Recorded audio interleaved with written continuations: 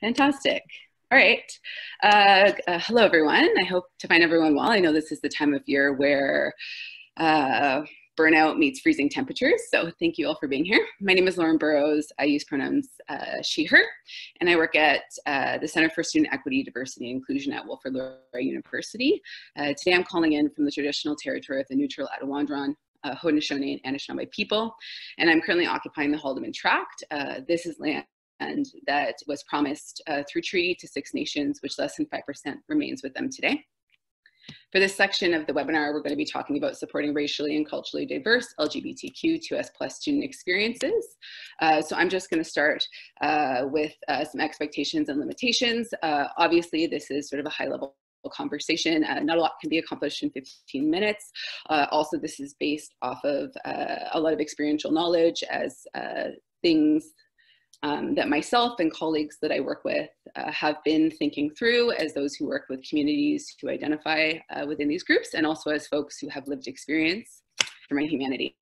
Yeah, so some of the things, high-level expectations, just some of the things my colleagues and I are working through. Also, if you wanted to review additional documents, there are a lot of really easily accessible documents that are not behind any paywalls. And so organizations like Campus Pride and the Gay, Lesbian, and Straight Education Network have put out information that's great to look at. For those of you folks who have access to academic journals, I would really suggest working through those resources that you have accessible to you, and then also sharing those with your community partners. The next piece that I brought up was this idea about avoiding Columbusing. So Tima Okun and Kenneth Jones in the Dismantling Racism workbook speak to a phenomenon called Columbusing, where in white dominant cultural spaces we claim things are innovative and new, but they're actually strategies, knowledges, artifacts that are being used in communities of color for long periods of time and come out of these communities. So it's important for me to note that anything I share is collective knowledge, and it's an accumulation of that knowledge from activists, artists, healers, intellectuals, academics, etc. over time.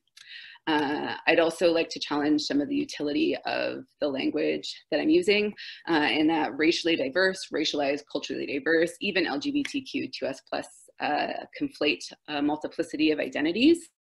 And so there's a limitation to how useful they are. They become really important around like movement making. However, we really need to build relationships with individuals and communities that allow for relevant, divergent, and often contradictory knowledges to be understood. Because of this, it's really important to note that I'm not going to speak to a specific identity or experience, as there's a lot of dangers around voice appropriation. And so that's when we narrate someone's experience through our own lens, often when we are part of or have a dominant identity. For example, I would not wish to narrate the experiences of Two-Spirit communities through the lens of myself as a settler. And so I encourage those who are seeking to address those gaps in their knowledge and want to know specifically about those experiences to take sort of a three-step approach for yourself or your organization. The first step, as stated by my colleague Gwanago Bonnie Whitlow, is engaging your own research as much of it as you can. For example, learn about Indigenous histories and ongoing resistance movements against colonial violence in the Canadian state. This number one prepares you for further education, specifically about Two-Spirit communities, for example. But also might mitigate some of the harm that would occur towards or if an educator were to come into the space. Number two, reach out to local Indigenous organizations that provide education. Obviously connect with the folks whose land you're currently occupying if you're a settler. It's really important for us to disrupt problematic forms of pan-Indigeneity or the interchangeability of Indigenous identities. So connect with those close to you first, and then move outwards, and then obviously compensate an Indigenous Two-Spirit educator fairly for their labor. And then finally, an accessibility note. I know that we're talking really quickly, but I will try and talk to all the text on each of the slides, and any of the sort of graphics that I have on the slides are purely aesthetic and don't require any verbal captioning because they don't contribute to the content at all. Awesome. So the first thing that becomes important for those of us seeking to provide meaningful support is to look at intrapersonal barriers that impact our engagement and resistance of structural barriers. I would suggest re-engaging in a praxis of reflexivity or thinking critically about your positionality and engaging in a short interpersonal questionnaire. The first question to ask is, how am I currently engaged with diverse, racially and culturally diverse LGBTQ2S plus issues and experiences. Do an environmental scan of your life and look at where your information is coming from. Do I have friends, families, colleagues for these communities? Do I follow blogs, vlogs, Instagram, content creators? Do I read literature, watch films on connected issues? Do I engage in advocacy or direct labor outside of work? Where are your points of contact? If you can only map a few opportunities in which you connect in authentic, frequent, and unpaid ways, then it's likely that there are large gaps in your knowledge and that you probably hold some implicit or unconscious bias around these communities. The second question to ask is, have I invested time in learning about different forms of cognitive bias that are deeply rooted in racism and systems of racial capitalism? I would suggest cataloging that bias as best you can. Diversity strategists like Torrin Ellis and Holly Fawcett state that bias impacts attitudes, behaviors, but most importantly, they impact our decision-making process. So cataloging spaces where we think we might have bias based off of our environmental scan could support us in disrupting it. For example, you may not give a resource to queer Muslim student because you have assumptions about conservative cultures that may not even apply to that student, for example. Some of the biases that biases that I'd really like to call attention to are horns and halo. The first, horns, is a bias in which you problematize someone due to one aspect of their identity, experience, or presentation.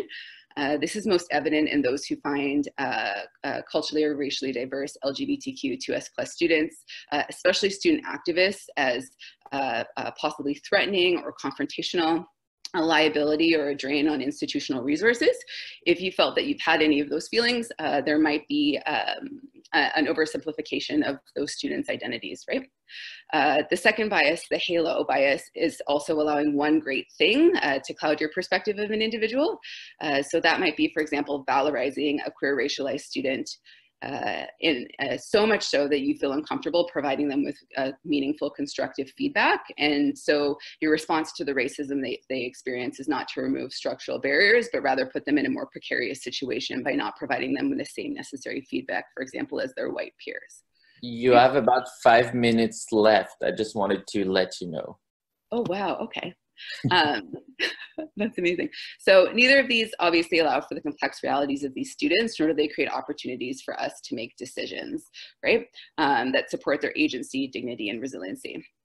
The final question is, how are you contributing? Obviously, we live in a world of hyperproductivity, and so how have you given back in tangible ways, whether that's financially, sending an email, checking in, providing food, etc. And for those of you who are interested in providing support to an issue that is currently impacting a lot of the students that I'm talking about, you can check out the website that's listed on the page here, http://unistotencamp/supporter toolkit / and you can go there to learn more about the Wet'suwet'en Nation's resistance against colonial violence that's currently being sanctioned by the state.